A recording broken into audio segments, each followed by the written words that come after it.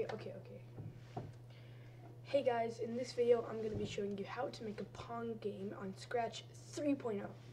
So what you want to do first is get yourself a ball, right? We can make our own, or we can take it from the sprite library, and that's what we're going to do. So from there, what you want to do is take one green flag clicked from events, and you want to go to motion and take point in direction 90, except you want to change that to 45. From there, what you want to do is go to events and take the forever loop and go back to motion and take the move 10 steps and change that to 15. And you want to have if on edge bounce. So now when we run it, it's just gonna be bouncing around doing nothing. So from there, what you want to do is make yourself a paddle.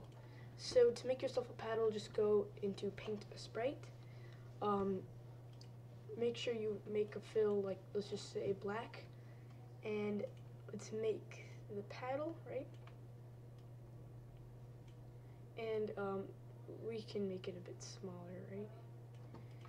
And from there, you want to put it somewhere on the screen where you want it to start. So we want it to start right here, right? So what you want to do is go into the code for the paddle and take the when green flag clicked, and then go to motion and take the go to block. And so it'll go to that space in the beginning.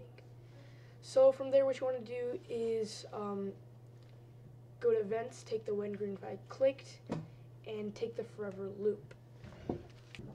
So after taking the forever block, you want to go to sensing and take mouse X and go to motion and take go to and put the mouse X under the X value.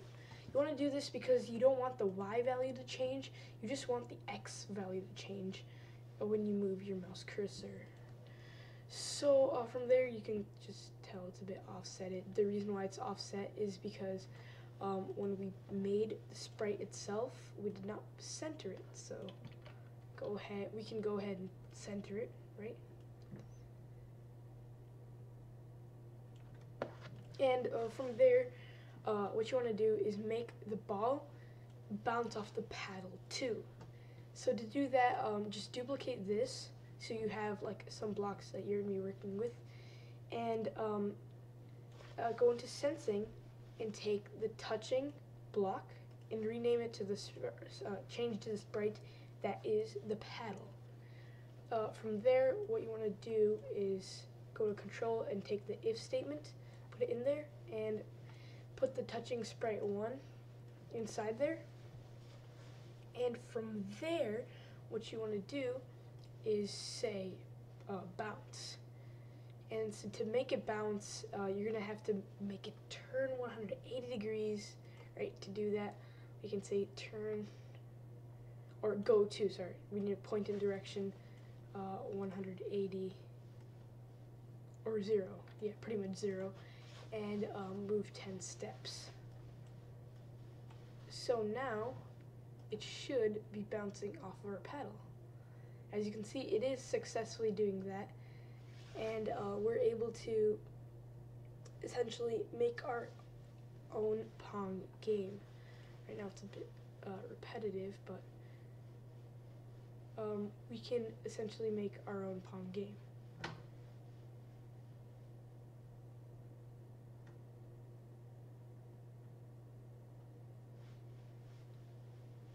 Now if your ball is just going up and down and not changing direction, it may be because you'll have to point in a random direction. So we can go ahead and change that. And now it's going to go to a random direction, and we can make it span all the way to 45. So now it'll do this. Now what you want to do, we can change this to 90, give it a lot of room to change. As you can see, it can change a lot now.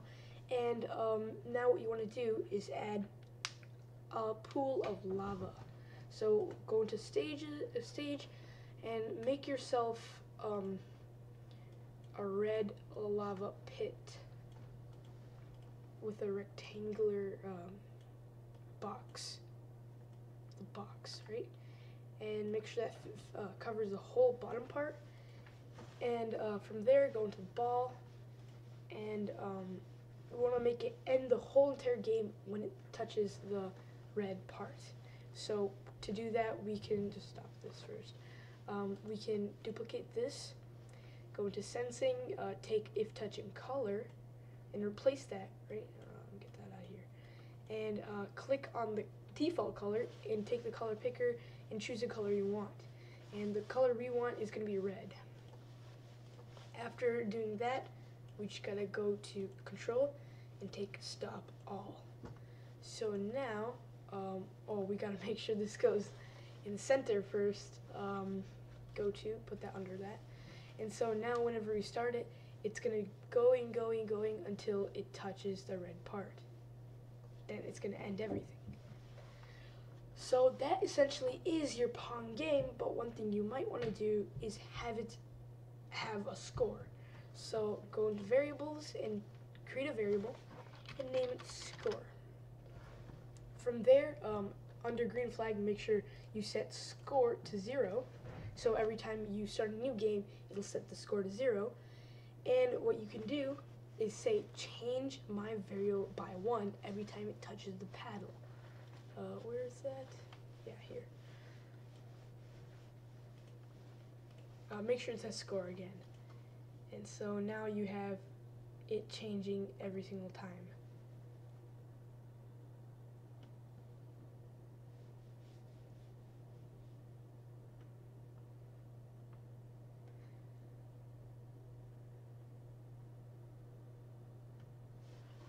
So also when you end the game, you want to make sure that the score also goes to 0. And it will if you added this here. So one more thing you can add, which will make it even cooler, is to make the ball speed increase. So as your score increases, you want your ball speed to increase. So what you can do is go into operators, take the plus sign, and on one side you want to put your score, and on another side you can just put a number like 5. So it'll start very slowly and it'll be really easy, but as you go ahead, it'll increase its speed. And so if I just show you an example here, and you can test with your friends, like, who can get the highest score without dying very quickly. And you can obviously increase your intercept of 5 to something higher. So now you can see we're reaching a really high speed.